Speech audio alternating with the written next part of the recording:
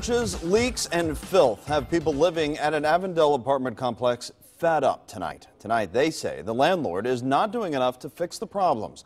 Good evening, everyone. Thank you for joining us. A few of the people living there turned to 9 on Your Side for help. Our John Genovese spoke with the landlord tonight. He joins us live right now from the Idamont Apartments in Avondale with more. John, what are you seeing?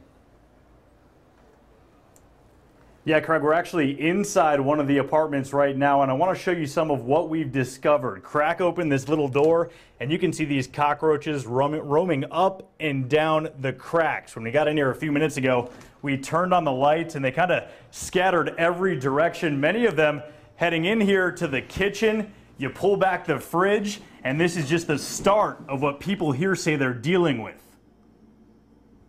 I can't push my kids' bed up against the wall because roaches are climbing on it.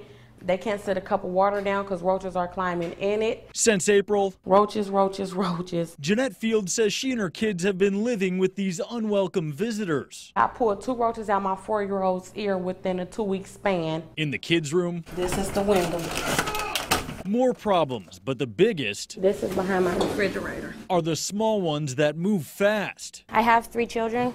So I bomb weekly. Across the hall, Darla Reitzel spotted a roach crawling out the power socket. Last week, a bat in the living room, the same place where her 4-month-old sleeps. I'm already breaking down dressers, throwing everything away. Inside the bathroom, the ceiling fell in again, but this isn't the first time the ceiling fell in. These pictures from the past. One time, a second stream of water from above. If the people upstairs take a shower or whatever, it'll run down in here. Sheila Martin seen that and more in her place down the hall. I got mold right here in this corner of my bathroom and mold on the side. Conditions they all say they can't live with any longer. I shouldn't have to feed my kids off of paper plates when I got dishes because I can't use my dishes because roaches on them. Now, this complex is managed by Elliott Properties. I spoke with Steve Elliott by phone tonight.